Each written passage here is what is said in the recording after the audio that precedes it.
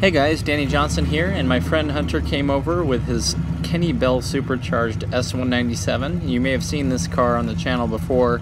We installed headers, oil pan gasket, motor mounts, and did some other things on it, so I'll put a link to those videos in the description. But he was having a problem with the intercooler pump, and so on the intercooler pump, the front inlet coming from the expansion tank goes right there into the nose of the pump. It gets swirled around, and then it gets spit out the side of the pump.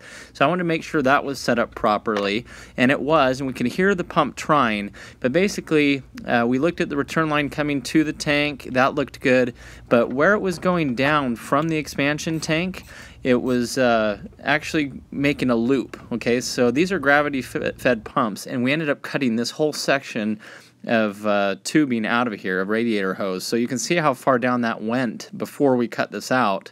And so that was his problem, is that pump had a real hard time pulling that back up into the pump. But now it's running because it's gravity fed, it's looking good. So quick fix, something that a lot of people have questions about, because they can say, I hear my pump running but nothing's circulating. So that's something to look at, especially on these aftermarket kits. They give you a lot of tubing, and some people just run them however they need to, and so if it makes that loop like that, that's what you want to get rid of.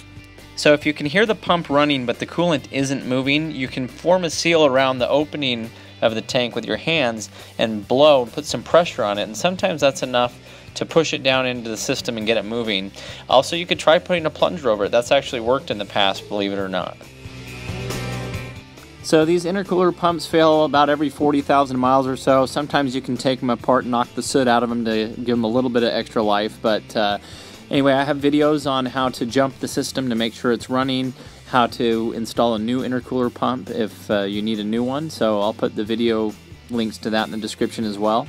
And so anyway, if you have any questions, let me know. But luckily this was just an easy fix, and he was on his way. Thanks for watching.